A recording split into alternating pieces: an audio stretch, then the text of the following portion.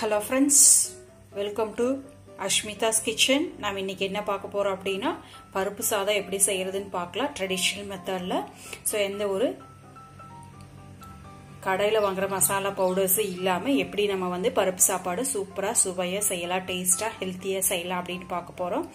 So அதுக்கு தேவையானது நம்ம எப்படி எடுத்துறோம் அப்படினு பாருங்க. நான் 1.5 சிட்டி அரிசி எடுத்திருக்கேன். அதுக்கு 1/2 சுட்டி அளவு பருப்பு எடுத்து 2 மணி நேரம் ஊற வச்சு எடுத்திருக்கேன். சோ அது கூட பாருங்க தாளிக்கிறதுக்கு நம்மளுக்கு வெங்காயம், சின்ன வெங்காயம் தான் போடணும். அது பொடி பொடியா ரெண்டா இப்படி கட் பண்ணிக்கோங்க. ஓகேங்களா?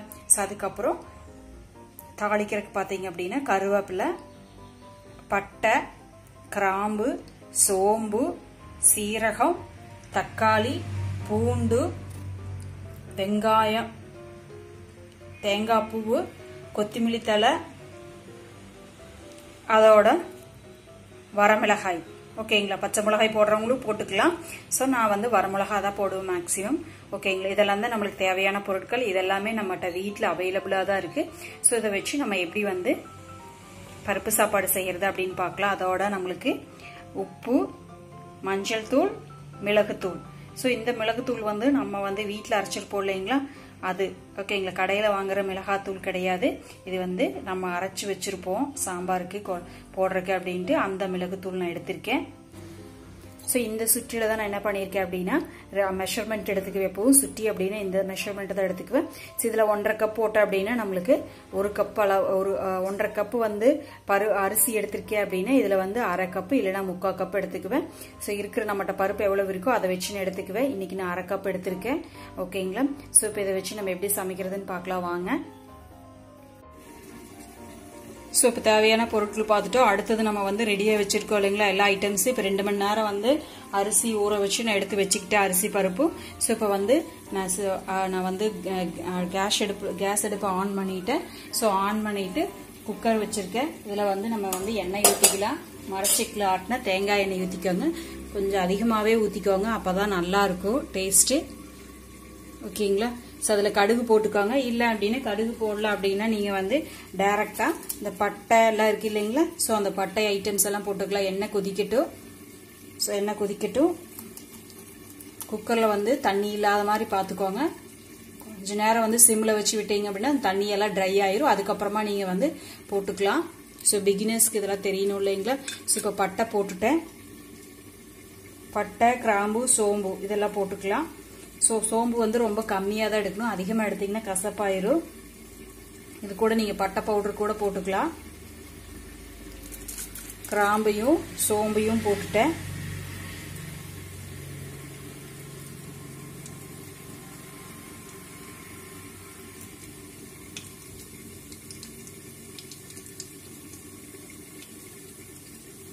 ஓகேங்களா? நல்லா கொதிச்சுக்கிட்டு இருக்கு.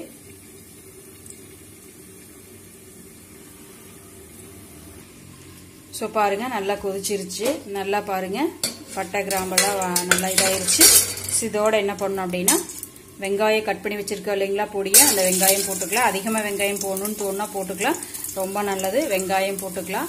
சோ பூண்டு இது ரெண்டும் வணங்கட்டும். அதோடய நம்ம வரமிளகாய் வச்சிருக்கோம் இல்லைங்களா காரத்துக்கு. அளவா அந்த வரமிளகாய் இப்படி கட் பண்ணி வச்சுக்கோங்க. 2ஆ கட் பண்ணி உள்ள போட்டுக்கோங்க. காரத்துக்கு வரமிளகாயும் சேர்த்திக்கிறோம். இதெல்லாம் நல்லா ஃப்ரை ஆகட்டும். ஒரு 2 மினிட்ஸ் ஃப்ரை ஆனதுக்கு அப்புறம் நம்ம என்ன பண்ணிக்கலாம் அப்படின்னு பாத்தீங்க அப்படின்னா தக்காளி அரிஞ்சு வச்சிருக்கோம் இல்லைங்களா, தக்காளி ஒரு 1/4 தக்காளி, 1/2 தக்காளி. ஸோ அந்த மாதிரி இருந்தா போது, ரொம்ப போட்டீங்கன்னா ஸ்வீட்னஸ் ஆயிரும். ஓகேங்களா? ஸோ தக்காளி போட்டுட்டோம். நல்லா வணக்கி விட்டுக்கலாம். அதுக்கப்புறம் கருவேப்பிலை இருக்கு இல்லைங்களா, கருவேப்பிலை போட்டுக்கலாம். ஒரு 1 மினிட் 2 மினிட்ஸ் கேப்ல போட்டீங்கன்னா சரியா இருக்கும். அதெல்லாம் வெந்துட்டே இருக்கிறது உங்களுக்கு கரெக்டா இருக்கும். அதோட நம்ம சீரகம் வச்சிருக்கோம் இல்லைங்களா, சீரகம் உங்களுக்கு பிடிக்காது அப்படின்னா கம்மியா போட்டுக்கோங்க. இல்ல பிடிக்கும் அப்படின்னா இது உடம்புக்கு ரொம்ப குளிர்ச்சியா இருக்கு அப்படிங்கறதுனால நீங்க அதிகமா கூட சேர்த்துக்கலாம்.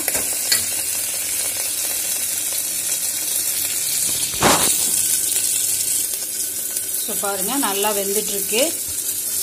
இதோட நம்ம என்ன பண்ணிடலாம் அப்படின்னா நல்லா தண்ணியை வடிச்சிட்டு ஊற வச்சிருக்கோம் இல்லைங்களா 2 மணி நேரம். அந்த அரிசி பருப்பு அப்படியே எடுத்து கொட்டிடலாம். ஸோ பாருங்க அரிசியெல்லாம் கொட்டியாச்சு. அரிசி பருப்பு நல்லா கழிஞ்சு ஓகேங்களா போட்டுட்டோம்.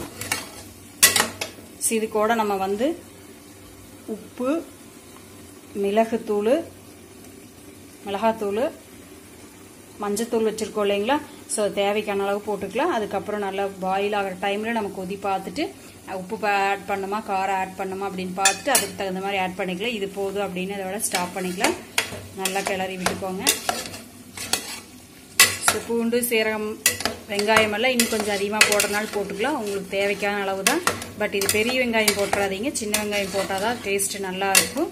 ஸோ எவ்வளோ நேரம் ஊற வைக்கிறீங்களோ அந்த அளவுக்கு உங்களுக்கு சாஃப்ட்னஸ் கிடைக்கும். நல்லா வெந்து வரும், சாஃப்ட்னஸ் கிடைக்கும்.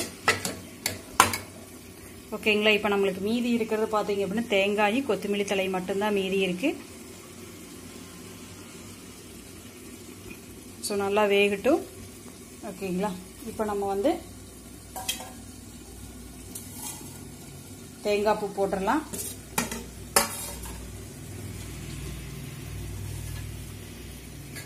ஸோ தேங்காய் பூ போட்டுடுறேன்.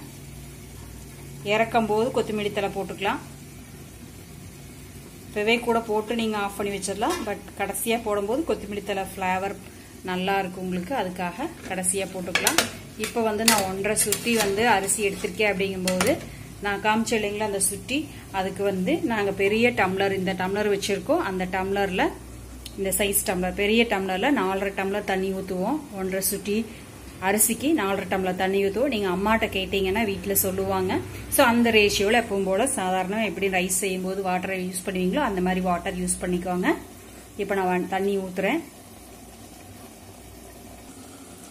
ஸோ பாருங்க இந்த மாதிரி நிறச்சி நான் 4.5 டம்ளர் தண்ணி ஊற்றிடுறேன். 1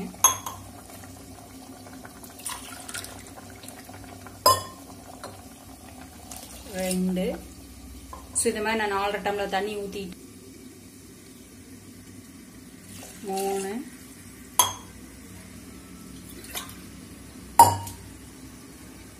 4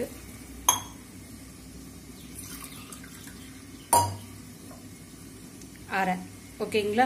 ஸோ இதில் ஒன்றும் அதிகமாக ஊற்றிட்டேன்னா உங்களுக்கு கொஞ்சம் குழஞ்சி போயிடும். கம்மியாக ஊற்றுறீங்க அடி பிடிச்சிரும், கொஞ்சம் வேகாத மாதிரி ஆயிரும், அவ்வளோதான். ஸோ அதனால வந்து நீங்கள் கரெக்டாக ஊற்றிக்கோங்க. அதிகமாக போனாலும் பரவாயில்ல, குழஞ்சி வந்து இன்னும் நல்லா டேஸ்ட்டாக தான் இருக்கும். ஒரு சிலருக்கு குழஞ்சி சாப்பிட்றது ரொம்ப பிடிக்கும். இது நல்லா பாயில் ஆகட்டும். பாயில் ஆனதுக்கப்புறம் டேஸ்ட் உப்பு காரம் பார்த்துட்டு கரெக்டாக இருக்கா இல்லையான்னு செக் பண்ணிட்டு அதுக்கப்புறம் நம்ம வந்து என்ன பண்ணிக்கலாம் அப்படின்னு பார்த்தீங்க அப்படின்னா மூடி வச்சு ஒரு 3 விசில் விட்டா போதும். ஓகேங்களா. ஸோ பாருங்க இப்போ பாருங்க நல்லா கொதி வந்துருச்சு. இந்த டைம்ல டேஸ்ட் பாருங்க. டேஸ்ட் பார்த்துட்டு உப்பு காரம் கரெக்டாக இருந்துச்சு அப்படின்னு க்ளோஸ் பண்ணி 3 விசில் விட்டுருங்க. ஸோ நான் டேஸ்ட் பார்க்குறப்ப கொஞ்சம் உப்பும் கொஞ்சம் காரமும் கம்மியாக அந்த மாதிரி இருந்துச்சு. ஸோ கொஞ்சம் ஒரு 1/4 டீஸ்பூன் கால் டீஸ்பூன் உப்பு, மிளகாத்தூள் சேர்த்திட்டு ஸோ அதே மாதிரி நீங்களும் சேர்த்தி க்ளோஸ் பண்ணி வச்சுக்கோங்க. ஒரு 3 விசில் விட்டதுக்கு அப்புறம் நான் உங்களுக்கு ஓப்பன் பண்ணி காமிக்கிறேன் எப்படி இருக்கு அப்படின்ட்டு.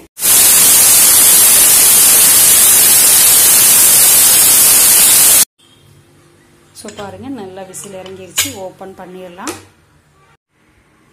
ஸோ இந்த மாதிரி தான் இருக்கும். இதை நல்லா கிளறி விட்டுட்டீங்க அப்படின்னா சாப்பாடு ரெடி. ஓகேங்களா. கொத்தமல்லி தழை போட்டு நல்லா கிளறி விட்டுக்கலாம். இன்னும் கொத்தமல்லி நம்ம போடாமல் இருக்கோம். ஓகேங்களா. ஹாட் பேக்கில் எடுத்து போட்டுட்டு அப்புறமா ஸோ பாருங்க பருப்பு சாப்பாடு ரெடி ஆயிடுச்சு. சாப்பிட்டு பார்த்துட்டு எங்களுக்கு கமெண்ட் கொடுங்க. ஸோ நான் டேஸ்ட் பார்க்குறேன். டேஸ்ட் பார்க்குறப்ப நல்லா இருக்கிற மாதிரி இருக்குது. உப்பு காரம் எல்லாம் கரெக்டாக இருக்குது. ஸோ செஞ்சு பார்த்துட்டு உங்களோட கமெண்ட் கொடுங்க. தேங்க்யூ ஃபார் வாட்சிங். Have a happy day.